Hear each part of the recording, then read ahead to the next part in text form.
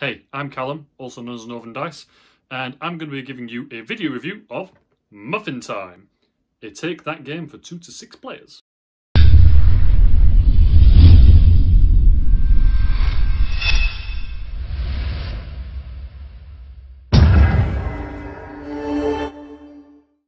So Muffin Time is a card game where basically anything can happen and probably will happen, as it says on the tin. It's by Big Potato Games and the YouTuber known as Tomska. I believe he's done all the artwork and it's heavily inspired by his YouTube series, the ASDF movies, which I have watched and are fantastic. Do check them out. Anyway, the objective of the game is to collect 10 cards and say Muffin Time and then survive another round.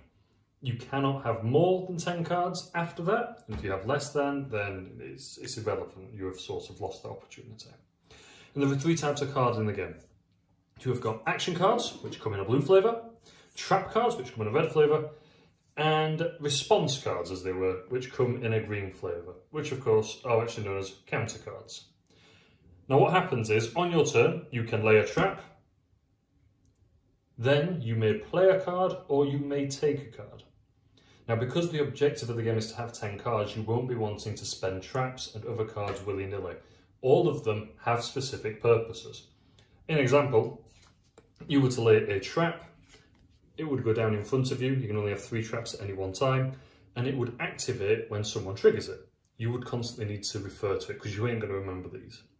So, lol out loud, if another player says Muffin Time, they discard 3 cards. You just instantly activate that the moment someone says the words Muffin Time. And that is going to happen because as soon as someone gets 10 cards, they have to say Muffin Time.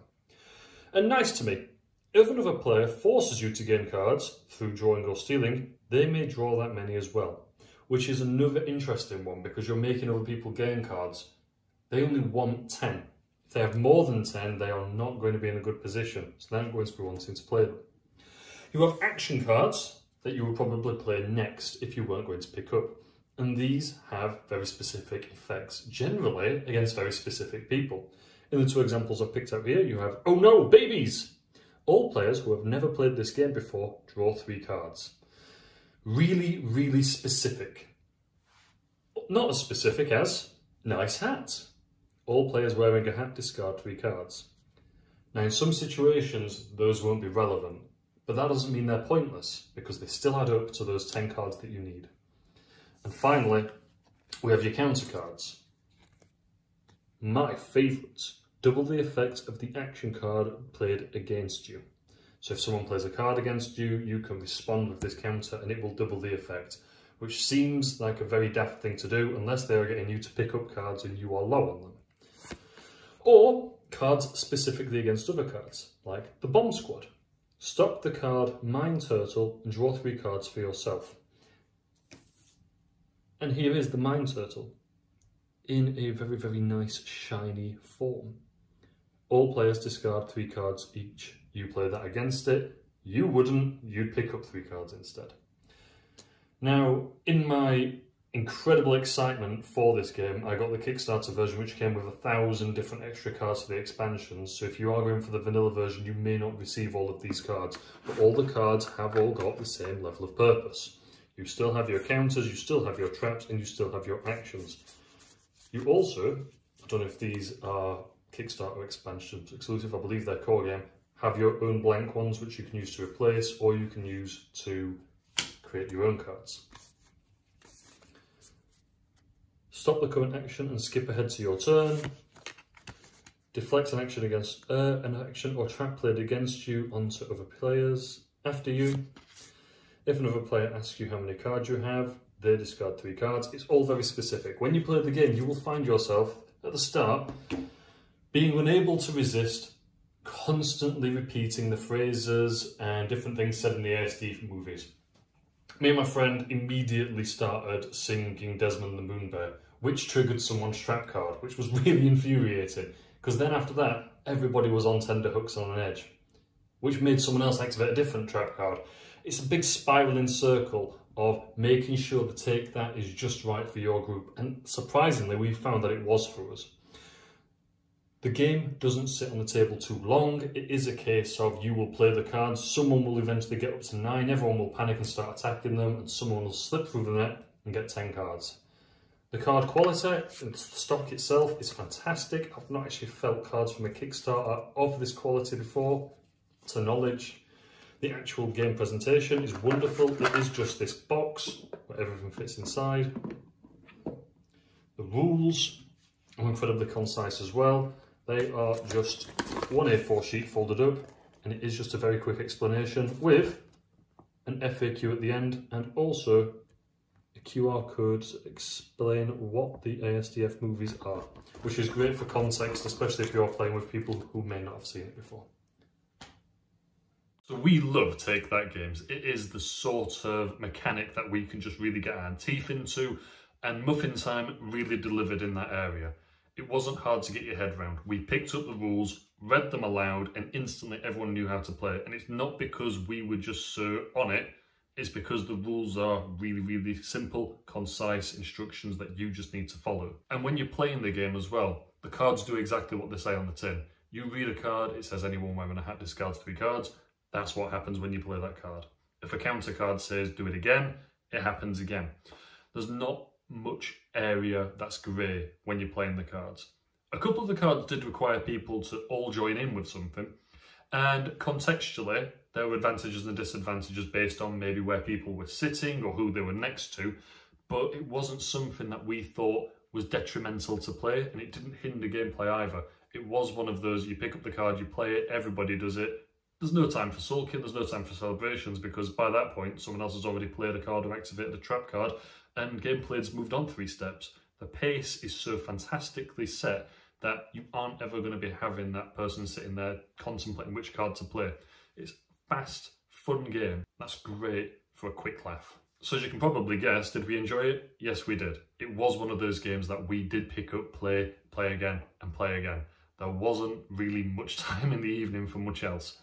But that's not the purpose of the game. It is a filler. We played it so much just because we were on that high of playing it. Next time it comes out, it will be a guarantee that it will come out once, we'll play it for that evening, and that will be that. We'll move on to something bigger, because that's how filler games are supposed to work, which is great. With the theme though, some of us really enjoyed the theme, and as I've said, got caught out by it a couple of times as well from referring to it and referencing it. Some of us had no idea what ASDF was, which is fine, and worked in their favour in some aspects, but it did mean that some of the cards they were looking at and sort of pulling different faces, trying to contemplate what it meant, why it was there. In the example, why is there a bear called Desmond who lives on the moon? It didn't really need that background, but I think it could have been appreciated a bit more by the people who had seen it or did know what ASDF was. As far as gameplay goes, because it is Take That, it is a bit frustrating, like with all Take That games, when you are the target. If you are the person that everybody is targeting because you are on 8 cards, you will be dropped down to 2 in no time, and it's that moment where the game is at its lowest. But that doesn't last long. As I've said, because of the pace of the game, everybody takes their turn so quickly that you're able to pick up a card, and before you know it, you've gone from 2 cards to 5 to 8, and inevitably at that point, probably someone's won, because the game is never on the table longer than it needs to be.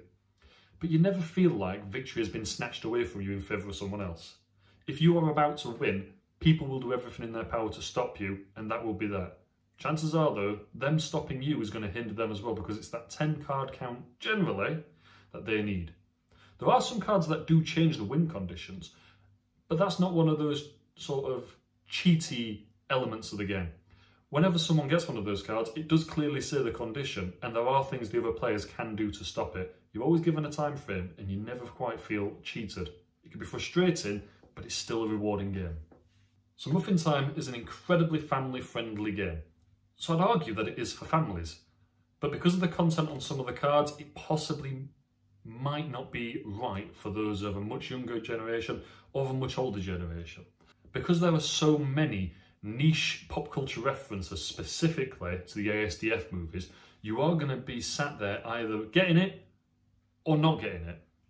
And with that, if you don't get it and you have an older generation, that might be just blow it off, it's fine.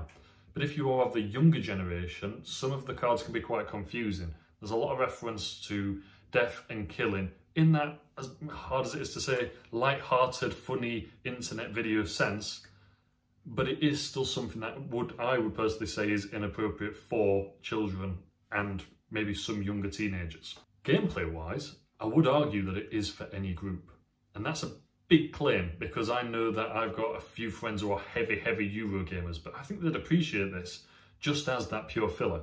It's entirely take that. There's nothing in the game that is going to upset them necessarily. It is so quickly done with that they won't remember it if they didn't enjoy it, and if they did enjoy it, it'll be that filler they'll want to go back to. Saying that, because it is purely take that, it is one of those games that people aren't going to get on with if they don't like take that whatsoever. They're going to get caught out, they are going to get upset, and they will be targeted, and some people can't handle that. And that's fair, but if you are one of those people, this probably isn't the game for you. But would we recommend it? Yeah, that's how we would. It's a game that I can see many of my friends, many of my family picking up and playing with me, possibly even buying it themselves based on the gameplay. Based on the theme, I can't see many of them, if they don't already know about ASDF, going off and running off and doing the research, watching the videos. If they do, fantastic, they'll appreciate the game all the more. If not, the theme is just the theme. It'll seem silly, and that's because it is. It's a game where anything can happen, and anything does happen. The quality of the cards is superb. As I've said, the stock used for these cards is brilliant. I wouldn't argue that they are indestructible, but I would say that there's so much quality in there that you shouldn't be overly panicked about people spilling drinks or bending cards. It's a game that's take that, cards are meant to be slammed down, played, dropped in a bit of a temper. It's not one of those games that you're meant to be delicate with. There isn't space in the box to sleeve them, if anybody asks. And again, it isn't one that I'd argue is good for those of the older generation who may not get the niche references, and probably not for the much younger.